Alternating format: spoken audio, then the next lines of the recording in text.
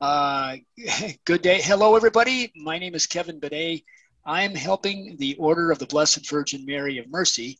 And my guest tonight is Father Daniel Bowen. And Father Daniel is he's a friar and a priest of the Order of the Blessed Virgin Mary of Mercy. They're an international order that goes back 8 centuries. And here in the United States, they're in 4 different states: Ohio, Pennsylvania, New York, and Florida. And Father Daniel is also the vocation director of this area in the United States. So, Father Daniel, welcome, and would you please lead us in prayer? Thank you, Kevin. Be glad to, absolutely. We should begin as we begin all good things in prayer. So let us begin in the name of the Father, and of the Son, and of the Holy Spirit. Amen. Amen. Direct, we beseech you, O Lord, our actions by your holy inspirations, and grant that we may carry them out with your gracious assistance, that every prayer, word, and work of ours may begin always with you, and through you be happily completed. Through Christ our Lord. Amen. Amen. In the name of the Father, and of the Son, and of the Holy Spirit. Amen. Yeah. Okay, Father Daniel, thank you very much. And so tonight's topic is pilgrimages. What is a pilgrimage, and why should we make them? So could you please explain a little bit about what you know about pilgrimages, Father? Okay, so I'll start with the text and work off of that, although I've got a lot of different ideas. So here's a really good book. If you, well, this will be backwards probably in the thing, but I can certainly get the book put in another. Well, no, it is right, isn't it? Can you read that? Looks good. Yeah, I can read it. Looks fine. Introduction to Catholicism, a complete course. All right. So this is a wonderful textbook that's put out in the Didache series by the Midwest Theological Forum. I know them well. They're here in Chicago. So not that I'm doing a plug, but I'm happy to do a plug. So anyway, again, just to kind of, as a launching pad, if you go into this book, again, which looks to give, again, Introduction to Catholicism, on chapter 4, it speaks on the church. And in there, on page 63, gives us some vocabulary. And one of those vocabulary and definitions is pilgrimage. Pilgrimage. And it says pilgrimage, journey to a sacred place, undertaken as an act of religious devotion. The purpose may be to venerate a certain saint or ask some spiritual favor, beg for a physical cure, or perform an act of penance, or express thanks or fulfill a promise. So this is really a very good definition. Probably if we've been in the church since we've been young or for some time, we hear the reference of that we are a pilgrim people, right? So there's always a movement in our life. In fact, if you look at Mark, the Gospel of Mark, the most repeated phrase throughout this very short and fast-moving gospel is on the way. Jesus is on the way. We're all on our way. Our home, since the day of our baptism, is not the residence that we live in presently or will live anywhere here, but our ultimate home is heaven. So there, in a sense, right, we are all on pilgrimage and making a movement, right? And it is a holy movement as we are made the image and likeness of God and should be loving him and our neighbor. And again, it's a continual work in our life of a movement, a pilgrimage, we could say, from our initial state of being, which was selfishness, and a movement to selflessness. The ability to be like Christ, one who dies for themselves out of love for others. So in a broad scheme of things, right, pilgrimage, and it's very Catholic to be a pilgrim. But again, looking to this definition, which comes right out of this beautiful, wonderful textbook, which I do recommend, especially if you're going to be teaching the faith and for your own knowledge, journey to a sacred place undertaken as an act of religious devotion. So big picture of pilgrimage, but here talking about an earthbound pilgrimage. Again, not a vacation, but something done as a means of religious devotion. Again, particularly as is mentioned, to venerate a certain saint.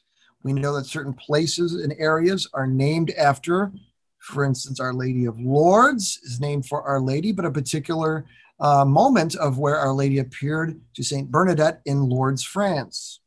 Or up in Canada, Saint Anne de Pré. There's a giant shrine up there dedicated to the mother of Mary, or the grandmother of Jesus. So oftentimes people make a movement to these particular places because of those saints, or for, in a sense, looking to make that pilgrimage. But it, again, asking for a favor, a physical cure, spiritual cure, performing an act of penance, right? Maybe I did something wrong and I just know. I mean, back in the old days, it would often be assigned. Your penance will be that you will do this more than just an Our Father and Hail Mary, but your penance might be for you to journey over to here, however long it's going to take, as a way of saying, God, I am truly sorry and I amend my life. Or again, expressing thanks for fulfilling a promise. When we have somebody that's come through and we say, hey, I promise you, if you lend me $100, I'll give you 100 plus interest, right? You make a commitment, you're going to follow through. Well, religiously, there should be that same thing. God, if you come through on this, again, your will always, but if you come through on this, I will promise to make a journey to the church, or this saint come through where I promise to come to your church and do that yearly on the anniversary of whatever this event or thing might be. So again, it's something more than just something that's out of being done for just a vacation or a getaway, but there's a movement in it, in a sense of a commitment, your commitment to Christ and to the church and to the communion of saints that we're a part of. So I think that kind of gives a good overall kind of view of it. A lot of places where there've been pilgrimages, and again, it's something that's not new for us as Christianity. In fact, it often comes out of from our tradition of Judaism. Okay, very often, right? Again, the chosen people were on movement, right? We were leaving slavery of Egypt, right? And you're going to the promised land, right? So again, our movement from sinfulness to saintliness, there's a movement constantly. Yeah. So there was always.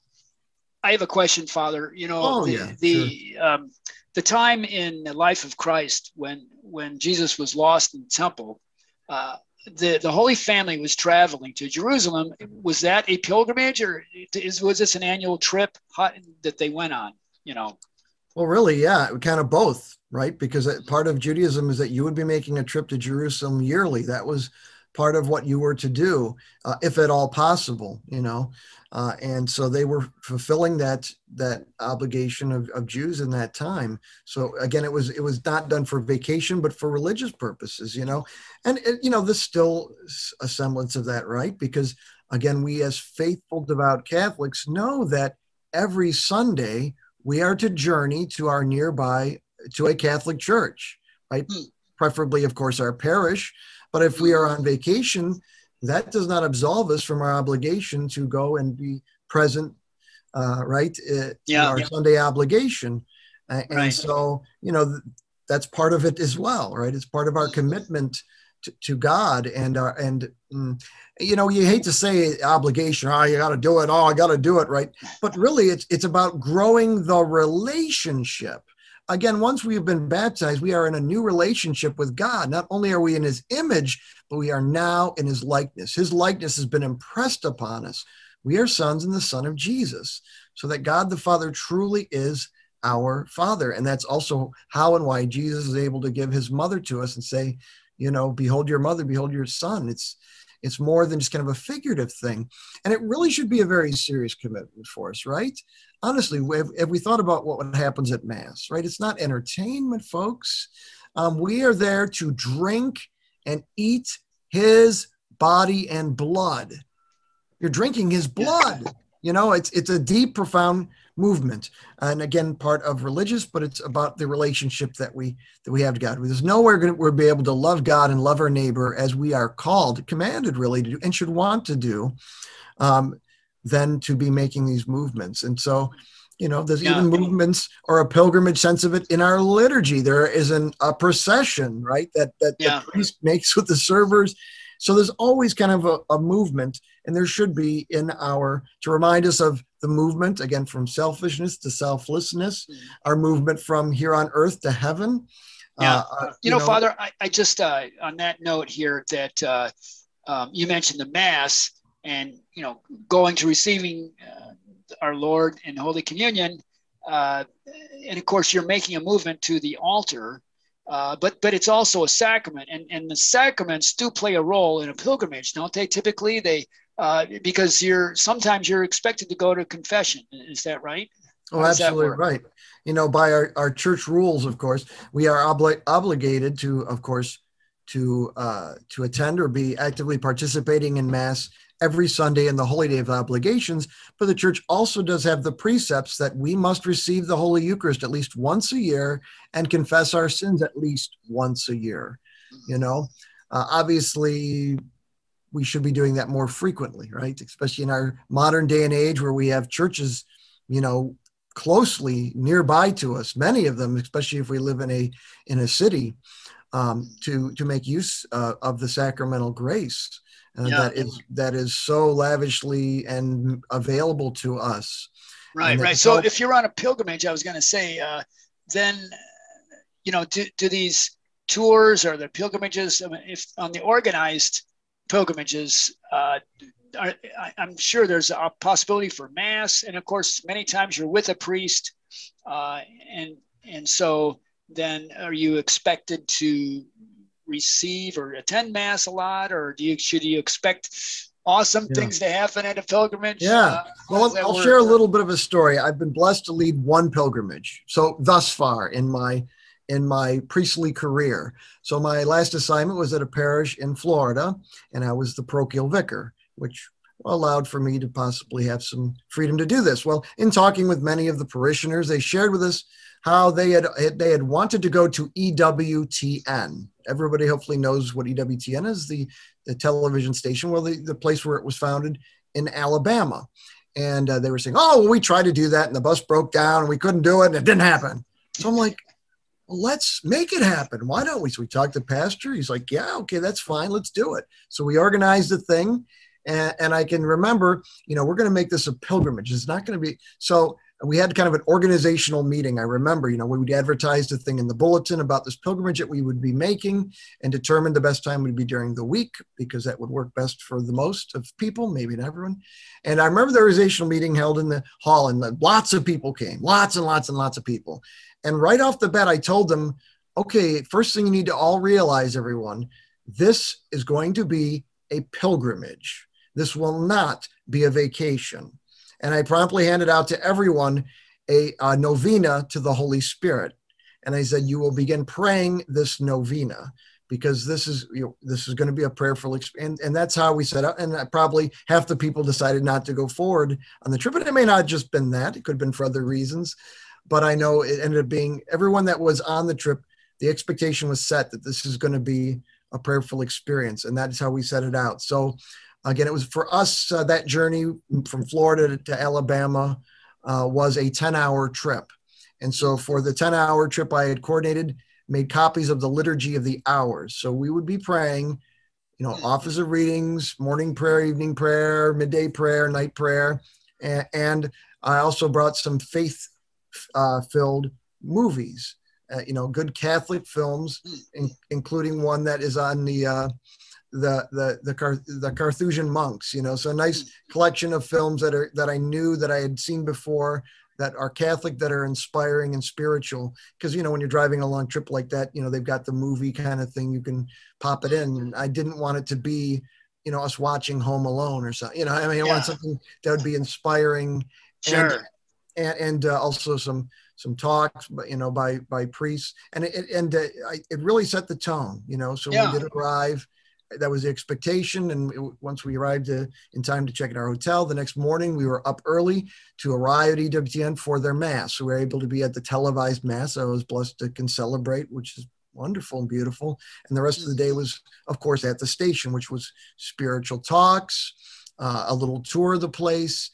So, and then for the return trip home, of course, also similar kind of thing, where we were having the prayer and that, and it really did set the pace. I think everyone kind of got the idea. We're going to this religious place, where the body of Mary Mother Angelica is interred, the foundress of EWTN, giant, beautiful, almost like medieval looking kind of a church that's been constructed, or a minor basilica.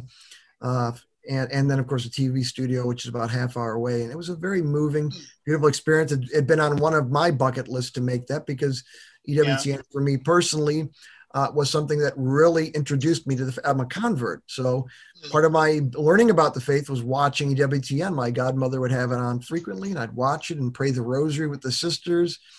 So for me, it was a way of kind of giving back to EWTN, making a connection.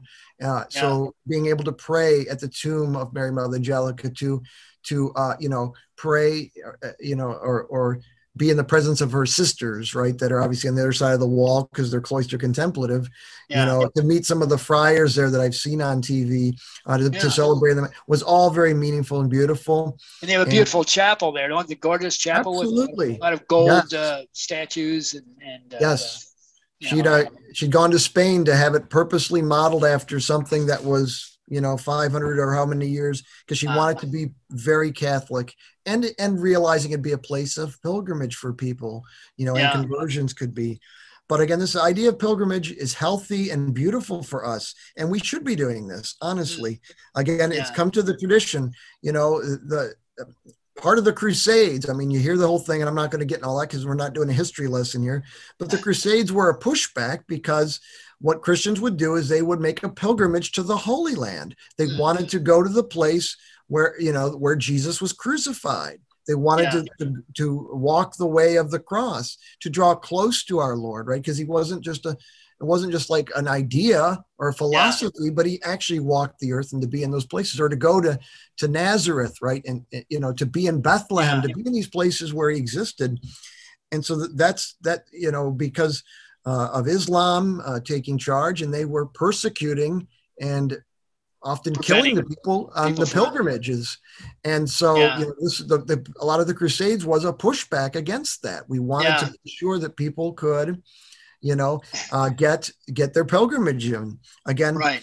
On that, Father, I was reading a novel by, I think his name is Alfred Dugan, and it's a story of a pilgrimage that goes all the way to Jerusalem, but the military were like accompanying the pilgrims, and they were protecting them and riding with them. And what struck me is that it took such a long time to make a pilgrimage. I mean, if you're traveling from the middle of Europe to Jerusalem, I mean, how could you take out that much time from your schedule for all of that?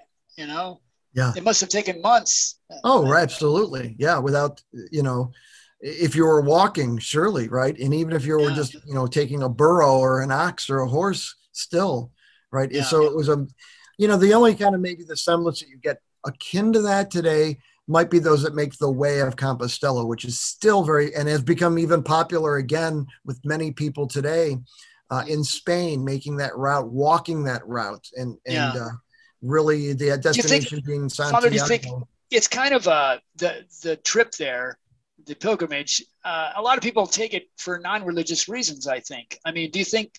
And I guess it's just a thing to do. It's kind of fun. The young people know that there'll be a lot of other young people on. Do you think God will bless them in some way just by going on the trip? Oh, yeah, absolutely right. Sure. I mean, you invite your friends to Mass, right? And they're not Catholic. Is that not a good thing for them? Are they not going to have perhaps some experience? Me personally, it led to my conversion of becoming a Catholic. My girlfriend, who was Catholic, and who was not, she insisted that I go with her to church, which in a sense was, you're going to go on pilgrimage with me, right? She wasn't saying that or maybe thinking of that, but I'm making the journey. She's either picking me up or I'm going to get her, and we're driving to the nearby, to her parish, and walking into the church and being present at the Holy Sacrifice. And then also she introduced to me, besides that, you know, another pilgrimage, which was a little building next over, where they had adoration, where we went to make a little pilgrimage, right, mini one as it might be, to spend time in the presence of our Eucharistic Lord. So very, you know, again, pilgrimage, we can think of it as being a long, drawn-out journey, and it can be that, but it also can be a very short journey, you know, but it is an important aspect of our faith that's in our tradition. You know, as Catholics, we should be doing that, right? Yeah. But What should people do, Father, if they want, you know, if they can't travel all the way to Rome or the Holy Land, just making a local pilgrimage? I mean, that's absolutely right. Join one, or should you just go on by yourself, or just find a friend, or just what? Yeah, I would say, you know, ideally, you know, what would be what probably we all want to do at some point, especially as Roman Catholics, if we are Latin, right, is to make a journey to Rome. And probably some of your best ways as far as cost wise and best experience is going to be going with a Catholic tour group, you know, where there's going to be a priest that's going to journey with you, and they'll bring you to the sites. They'll say mass. It'll be set up particularly as a pilgrimage. It's a package deal. You probably got to save up $3,000-4,000, but they'll take care of everything. They'll get you there, right? They'll take care of everything, and it'll be a very beautiful experience. But, you know, obviously not everyone can afford that, right? Or maybe our health wouldn't permit for it. But certainly there's, you know, there's ways that we can still make or have a sense of that. For example, there was a tradition, right, in Holy Thursday, if you lived in Rome, to visit 7 churches in Rome, okay?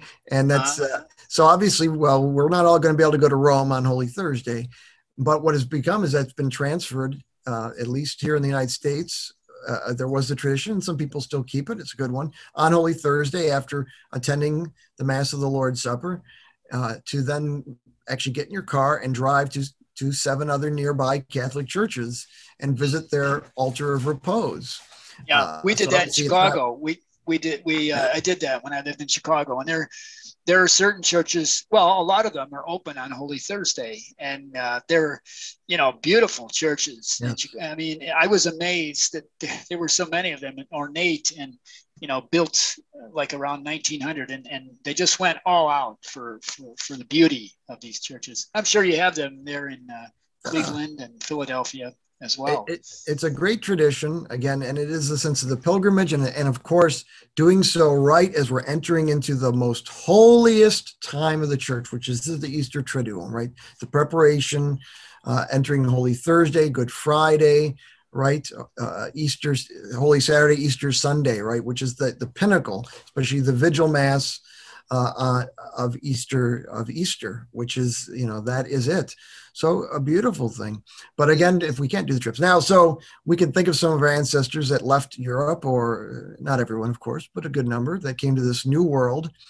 And again, they had the tradition of making these pilgrimages, but it would be impossible for them because in those days they came here often with just a shirt on their back, maybe their family and maybe a trunk at the most, and didn't have the money to necessarily buy another steamship ticket to travel all the way back. You know, it just wouldn't be possible, you know. So this is where the idea of having national shrines came about. And the church extended this where we could, you know, since we cannot travel to Lourdes, France, we can have a shrine built here in the United States that is similar to that. And that will, the church then gave the same indulgences. If you go to this shrine here, there's one here, for instance, in the Diocese of Cleveland, which is the National Shrine of Our Lady of Lourdes. And it actually has little pieces of the rock where Our Lady was standing when she appeared to Bernadette. And then they have water that runs over the rock into a little pool. So in a sense of kind of creating kind of a mini little Lourdes, France. And the church provided for, if you go to this place, it's the same as if you go to Lourdes, France. Oh, so the same indulgences or the same benefits that are there. The church is, and they did that purposely to encourage the pilgrimage to continue to honor that sense of doing that, but to be practical about it so that, I can't make it all the way Lourdes, France, but here is a way of doing it in a similar way. You know, whether we're making these journeys to to Guadalupe, right, in Mexico, or Lourdes, Yeah. France, or Fatima, Portugal, or Assisi, Italy, right? Um, Yeah. uh, I think in Mexico, I think the Mexicans do make pilgrimages, and I knew that. I heard this story that a group of people I knew went with Father Fessio. You know, I'm sure you know him from Ignatius Press, and you know, all these people were rushing up to him with Coke bottles in their hands and filled with water because they found out he was a priest, and so they wanted him to bless their water. You know, and that's a nice story. Yeah, but they, you know, Guadalupe has like, I don't know, like a million or more people every December. When is it? December 12th for the feast there. And oh yes, you know, in what can we do in the U.S. to bring some of that back? it would be just to do it, right? And invite a friend. There's no, you know, find out what's nearby. Again, we've got the technology on the computer. Find out where the minor basilicas are. You know, find out where there's a shrine. Usually they're usually out in rural areas, whatnot, and make the journey, or find out if, you know, any of the parishes nearby or somewhere in the diocese are making one. Or again, just get your family in the car, or just grab a friend and just head on out there, you know, and say, you know, we're going to do this, you know, pray the rosary on the trip over there. And when you arrive, you know, just be present in the site, try to make room for silence and reflection, and see what's located there. Right. Yeah. Again, I know that I understand it. You can even make an afternoon pilgrimage, you know, just pray the rosary on the way there, and then while you're there and on the way back, you know, to maybe a statue of the Blessed Mother in your parish church or another church, you know. That's right. That's right. So, or on a saint's, if you have a devotion to a particular saint, again, we should. The communion of saints is an important reality for us. These are the people that help us along the way. Why not on their feast day? I mean, ideally, you know, on their feast day, you make arrangements to go to mass on that day of their feast day. And, you know, obviously your local parish would be okay, fine and good. But maybe there's a parish that's named after that saint in your diocese. Maybe go to have mass there, or make a visit to that church on that day. Do you know, that makes it extra special. You know, maybe it might be an hour-long trip, or maybe I got a journey in the diocese next door because it's not in this parish. Or I'm sorry, not in this diocese, but it'll well be worth it. And again, you do it. You're not impressing God, right? Okay, but it's for us, for ourselves, to help us. You know, again, if I'm going to drive an hour to get a sale on something at the mall, you know, surely something religious, which again touches on the transcendent and the beyond, should be a higher priority for us. When we go out of ourselves is where we can really experience great growth and renewal, and we need those things, and they're good for us. You know, I think it's special that Catholics have this idea of that certain places are holy, and this physical reality there is a dimension that we often forget. I think with our Western minds, that I think our Western thinking often separates the physical from the spiritual, and there's that, and some of it is the Protestant influence. And again, I'm not against our Protestant brothers and sisters, but they have edited the fullness of the faith. Okay, and in many cases, by just paring down our seven sacraments into one, that they've lost some of the tangibility. They've maybe over spiritualized some things. Do you know what I'm saying? And we have a tendency that way because we are in a land that is largely in origin of a Protestant kind of feel. And then of course it's a capitalistic country. So materialism is, is often seen as a different kind of way.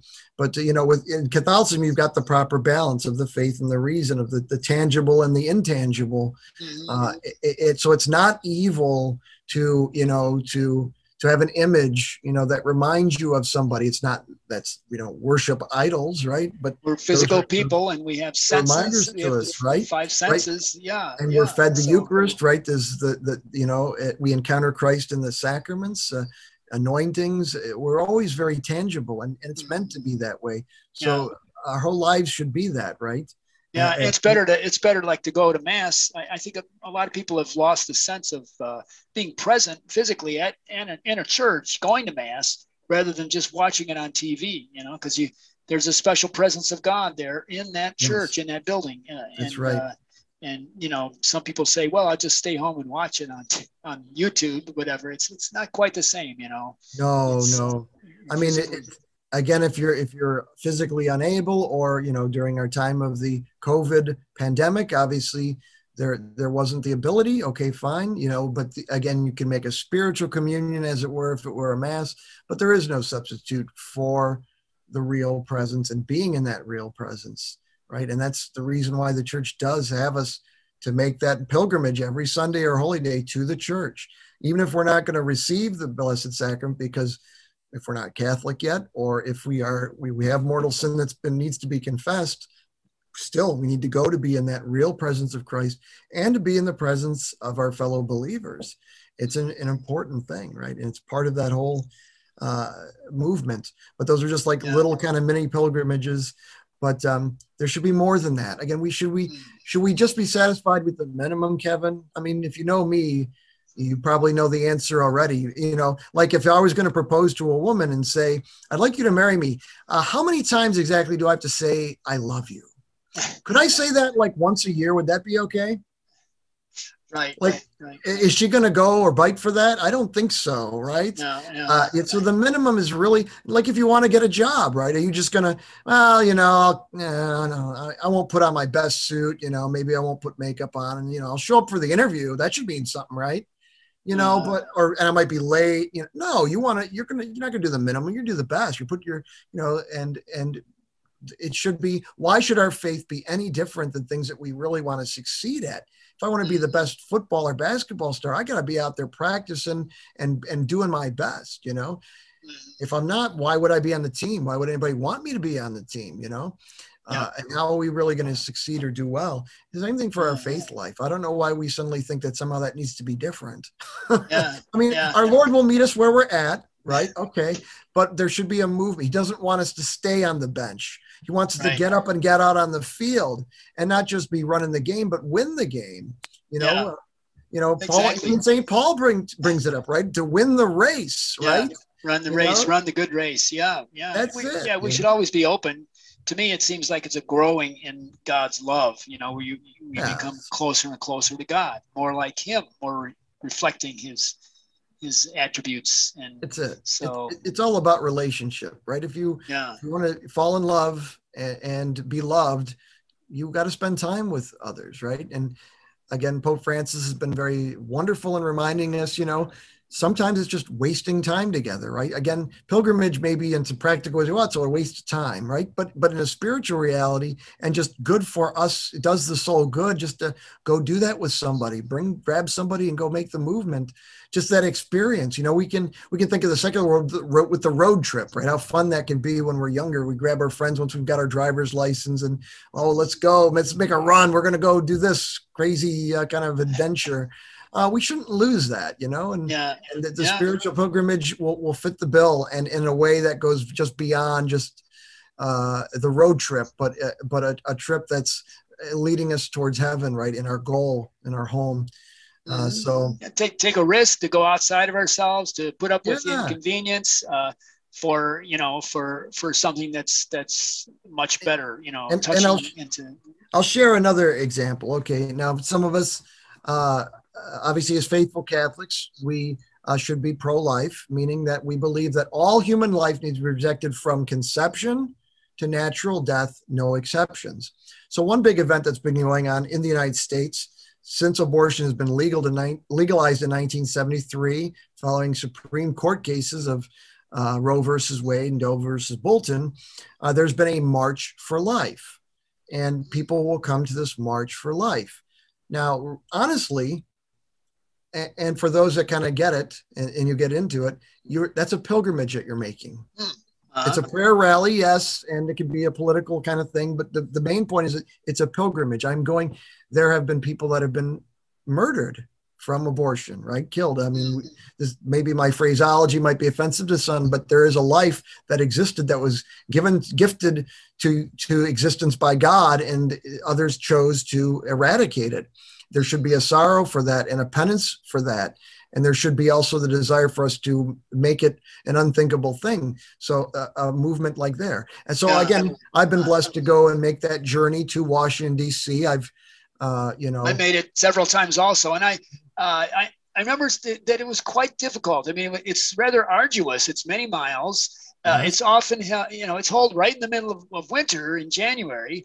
And I get cold very easily. It's when I went, there was snow and ice on the street and just very uncomfortable. So this is one of the difficulties that you often put up with on a pilgrimage, and there's prayer and, what are you going to do walking for like, what is it? Like 2 hours, and, well, you pray the rosary, you could spend your time chit chatting with people, but after a while, there's not much to say. So what better thing can you do than to pray for the unborn children? You offer it up, right?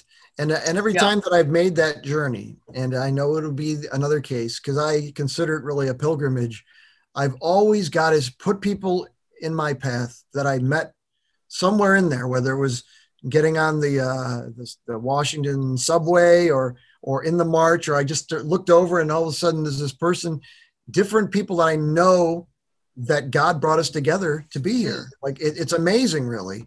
People on the pilgrimage, other people. Or somebody new or something, or somebody that inspired me or I inspired them. There's total God moments when one makes a pilgrimage, when one commits to making it a pilgrimage and following through on it. And one great example is that March for Life. I have never made that, and it's been times where like, I don't know if I really want to go. It's tough because once you get older, sometimes the excitement wanes a little bit. But after I'd gotten into the thing, the end of the day, I was a whole different frame of mind. Yeah, and just amazing God moments occurred, abounding completely. And that's why it's well worth making. It's amazing how you could strike up conversations with complete strangers, and many times you find that they're, they believe just like you do, and then they, their own life, their friends, their faith. It's like you just have this commonality with people whom you've never met, and it's just fun, and you're absolutely suffering together and experiencing it together. Yes. Like you're saying, a lot of God moments there. So I'm going to have to make a note of that. Maybe we'll go to it next year. I'll take a family member or two. So it's well worth doing it. And again, there's a lot of groups that will charter buses, so you don't have to. You can just sign up and get on board the bus. Again, it can be tough because it could be right like a 15-hour trip if they go directly straight across and back. But again, you kind of prepare. Hey, there's going to be some hardship, but I offer it up, for the, for the good God, right? Who's worthy of everything, right? Everything's the gift to us. So again, pilgrimage and watching our time. I don't want to make sure we don't run out of time, but again, pilgrimage is an important part of our aspect of our life. Christianity is a pilgrimage, right? Mm-hmm. But we purposely want to be going to make these kind of things, right? To grow our faith, right? And to be inspired and to inspire others. Again, a lot of times those pilgrimages, it's not just about you, right? Sometimes it's about other people that you'll encounter on the way or at the place. So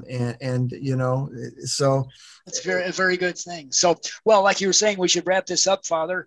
And can you say a short prayer, and then I'll end the recording, and then maybe we could talk a little bit longer. Okay. Okay. That sounds like a good plan.